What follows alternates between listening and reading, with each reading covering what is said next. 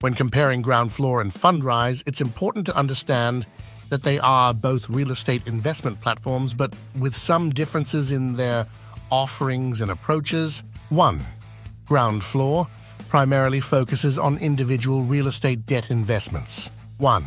Investors can participate in funding loans for various real estate projects, typically with short-term investment horizons. 1. These investments are often backed by real estate assets and offer fixed interest rates. 2.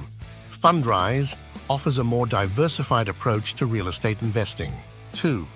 They provide access to a portfolio of real estate assets, including commercial and residential properties, through real estate investment trusts, REITs, and eREITs.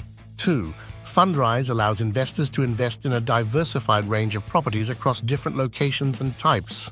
Minimum investment. 1. Groundfloor has a lower minimum investment requirement, allowing investors to start investing with as little as $10,000 per project. 2. Fundrise typically has a higher minimum investment requirement compared to Groundfloor, with initial investments starting around $500. Investment structure. 1. Groundfloor. Investors in Groundfloor typically invest in individual real estate debt deals. 1. Each investment is tied to a specific real estate project, and investors receive returns in the form of interest payments from the loan. 2. Fundrise combines investor funds to create diversified portfolios of real estate assets. 2. Investors indirectly own a portion of these portfolios through shares in the various Fundrise offerings, such as REITs or eREITs. Access and liquidity. 1. Groundfloor.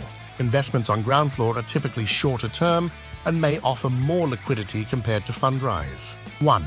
However, liquidity can still be limited as investors need to wait for the completion of the underlying real estate projects or seek to sell their investments on Groundfloor's secondary market. 2. Fundrise. Investments are generally less liquid compared to Groundfloor. 2. Investors typically commit their funds for a longer-term horizon and may have limited options for withdrawing their investments before the specified redemption periods. Risk and return. 1. Groundfloor.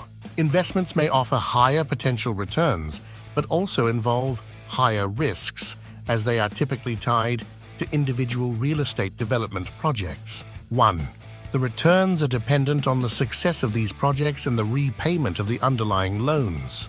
2. Fundrise aims to provide a more diversified approach to real estate investing, which may help mitigate some risks associated with individual property investments.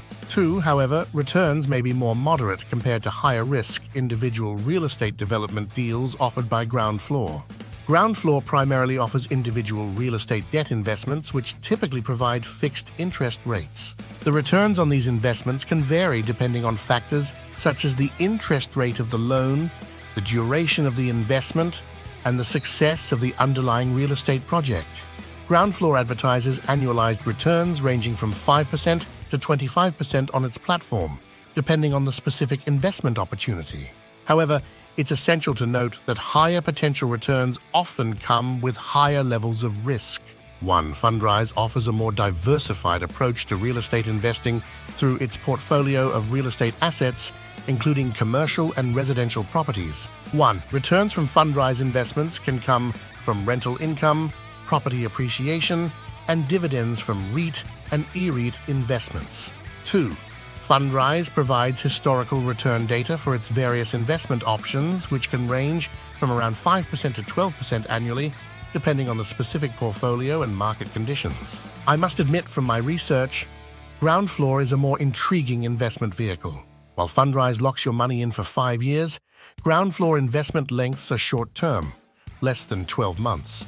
Groundfloor loans are repaid in less than 12 months with a 10–14% return on your money.